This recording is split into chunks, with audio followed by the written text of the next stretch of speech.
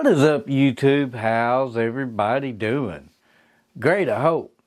Well, I hope everybody had a great weekend. I hope everybody's looking forward to the new giveaway of one old-timer 156 OT Littlefinger. Details about that will be at the end of the video. If you're new to my channel, do me a favor, stab that like button, share, subscribe. It means the world to me, but it only takes a second of your time, and I appreciate it. Well, so I was scrolling through Amazon actually a while back. I've had this for quite a while, never done a video about it, but they still have it. And when I saw it, it gave me CRKT CEO vibes. You know what I mean? Like a little gentleman's pocket knife, slim, not very intrusive, kind of blends in with everything. But the CEO, great little pocket knife, liner lock, thumb stud opening. I wish, I don't know, it's a little hard to hold sometimes trying to open because it's so thin, but you know, that's the appeal to it also. So it gave me these vibes, right? So this is the Karami Slim Folding Knife, proudly made in China. Proudly made in China. By the way, this knife will be up for giveaway,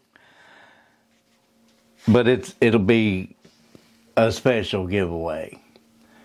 So this is the Karami Slim Folding Pocket Knife. It comes in this little sheath.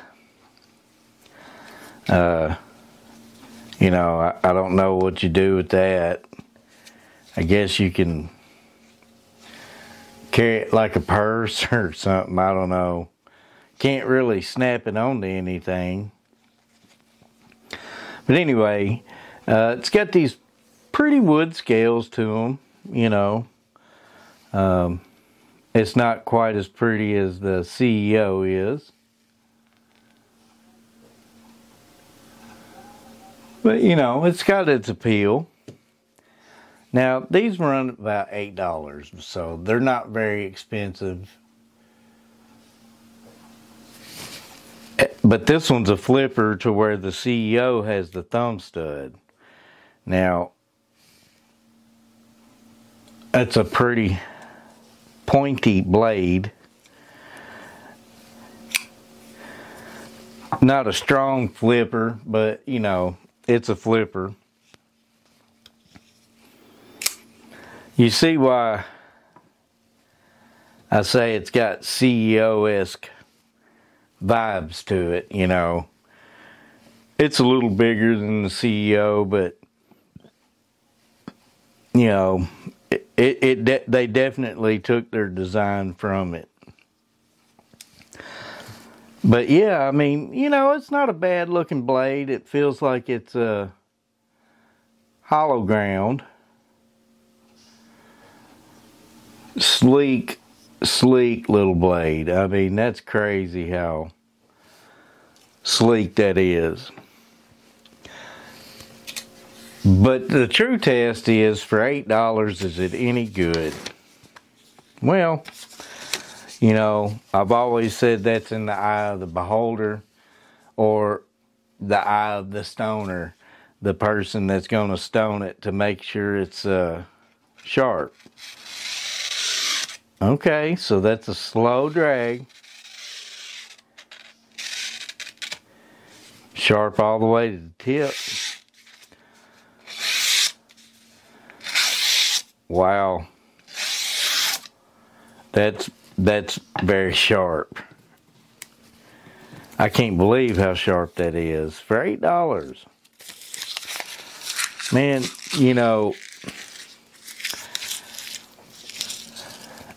in the world of knives and everything costing, you know, $400, $500, $600 for a really good knife, it's nice to see that every now and then you could just get something that don't cost that much and cut like that. I can't believe that. That's just crazy.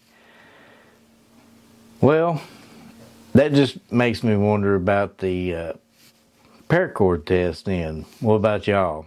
I hope so. If you're new to my channel, what I do with the paracord test is I cut paracord like it says, paracord test. But I do two tests. I do a push through and then I do a slice. The reason I do it in that order is because the push through is the harder to do. It's going through on pure friction alone to where the slice is cutting. And, you know, any knife should slice. You know, even a dull knife, it'll cut through. Before I get to the cut test, though, I want to shout out Byron Kennedy. He sent me some of his new stickers for splitting slices. If you're not subscribed to him, subscribe to him on YouTube. Splitting Slices. He's a good guy. I'm actually going to give away one of these.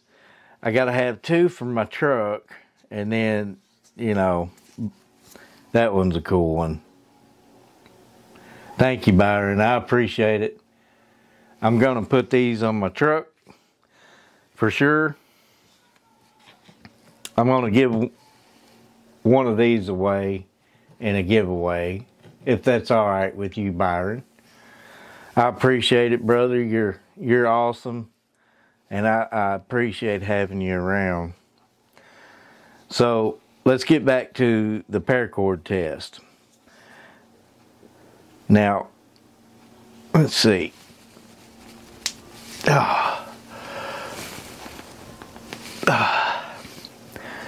No, not going to get a push through, but it did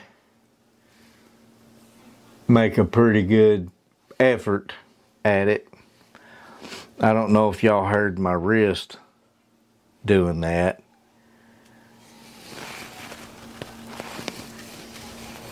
Yeah, I don't know if y'all heard my wrist. That's crazy. All right. So get a new spot here and do a slice test. Slice is beautiful. Like, it's smooth. I don't know why I didn't do a push through. Maybe because there's not enough mass, and that little handle is a little hard for me to hold. And yeah, that's probably why. I've done the push through on knives that are way less sharp than this one. So I don't know why I couldn't get it. Except that my wrist is giving me issues again. The shot didn't really take. Feels like I got rocks in my wrist. Sounds like it too. No biggie.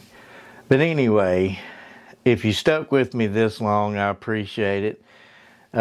Wednesday, I'll release the winner of the 156 OT Old Timer.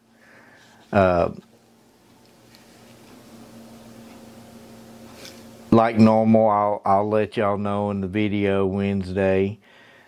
I will link the video to this knife in the bottom left hand corner here. And so, good luck winning the Old Timer. I really like these. So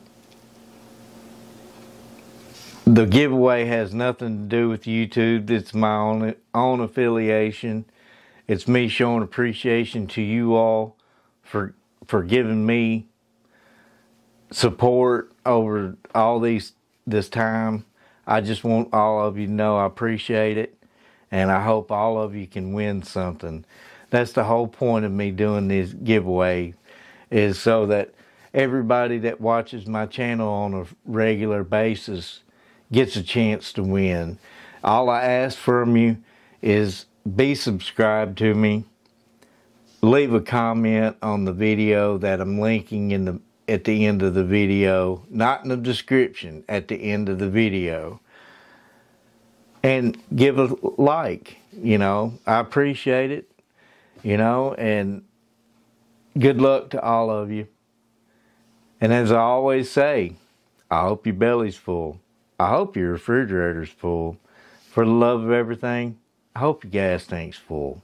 And we'll see you next time.